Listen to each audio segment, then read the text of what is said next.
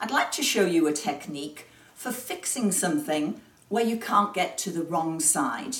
Now this might be a quilt, you might have got the long arm needle stuck maybe, you might have a couch that the dog's jumped up and just pulled those threads, or it might be something like a comforter.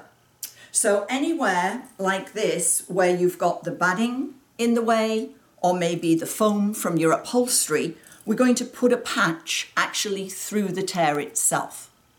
So in order to do that, we need to prepare a patch, and I'm going to be using the Bonash Fuse It powder, and I'm using a patch not even of the same fabric, but it is actually just a regular cotton piece.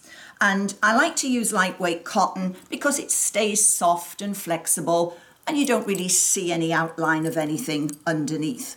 So what you're going to do is just sprinkle over a little of the powder and just fuse between the non-stick sheet.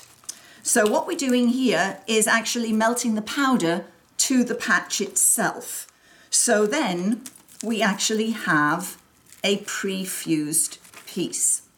So the sheet is non-stick, by the way, so we are able to clean that off and then we can use that over and over again.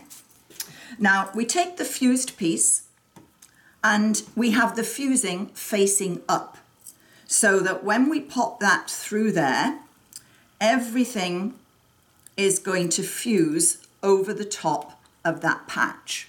So line everything up together. If you've got any loose threads, just make sure you kind of push them together so that you can get a little jigsaw puzzle back together again.